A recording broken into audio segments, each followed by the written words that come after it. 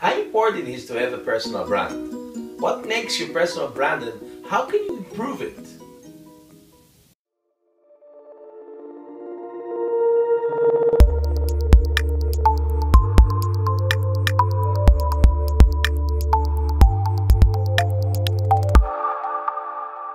Hi there, my name is Itzik Amiel and I'm the founder and CEO of Iron Group and the Power Networking Academy and the author of the leading book, The Attention Switch.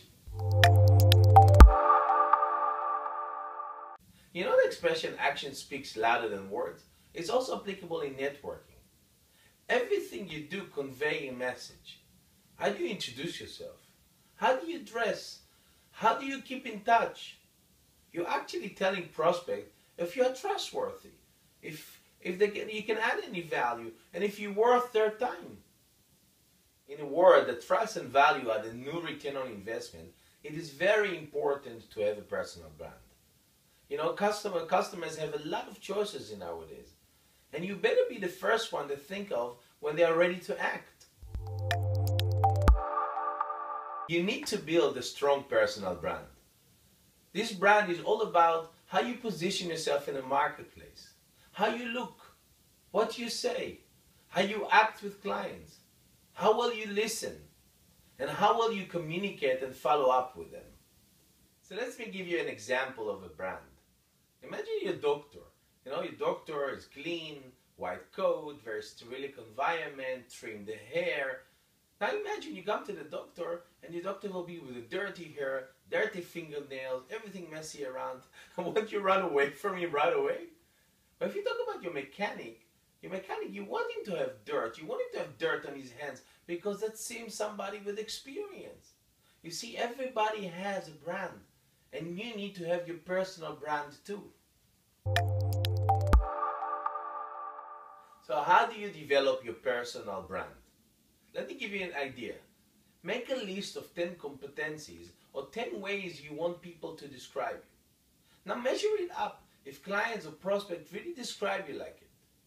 Change it and improve it accordingly. Then take this list and put it on your table, on your desk, and read it to yourself every day loudly. Focus on that. Build your reputation.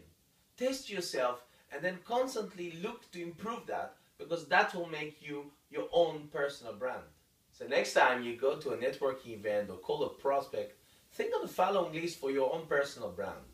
Am I confident? Am I trustworthy? Am I prepared? Am I positive and upbeat? Do I have my customer interest at heart? Do I act professional?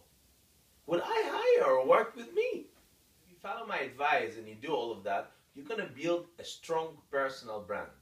This will provide you a huge competitive edge in your goal to turn prospects into customers and network with other people. My business partner and me have a lot of experience of building personal branding.